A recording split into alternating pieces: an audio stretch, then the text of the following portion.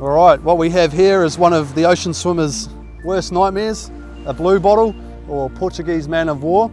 Now these little critters here, they're actually made up of 4 parts or polyps. The 2 parts that we need to really know about is the float here, and this is what it's full of air and it sits on top of the water, and that's what gets blown around, that's what blows them around in their colonies out there. And then we have the tentacle here, which has got the stinger parts in it, and you might be wondering, how am I holding on to this? In fact, your fingers, your paws of your fingers are actually quite strong, like the bottoms of your feet, so you can actually touch these tentacles and not have too much of a problem. So these float in to beaches on onshore winds. That's when you'll start seeing them. If you look along the high tide line before you go for a swim, you'll see if any have been blown up, and it's a good way to see if there's any blue bottles out there. For the most part, you don't have to worry too much about blue bottles unless you're an infant or an elderly or you have severe allergies. Maybe if you're allergic to bees, you might want to be a little bit careful.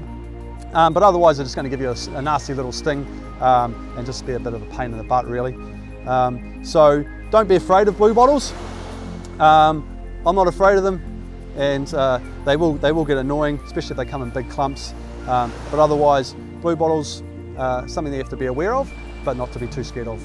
All right, so what do you do if you get stung by a blue bottle? Well, let's have a look. I'm going to stick this blue bottle around my leg. Okay, it's got a little bit tricky on me. I've got hairy legs, so it doesn't always stick that well.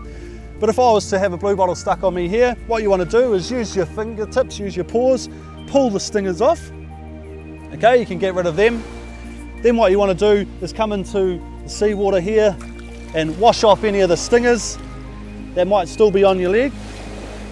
Okay, then you want to go up to a nice hot shower and run your leg or whichever part of your body's been stung by the blue bottle under hot water for a good amount of time. Now you don't want it to be too hot that it's actually scalding you, but just hot enough that it's relieving the pain and giving you some comfort.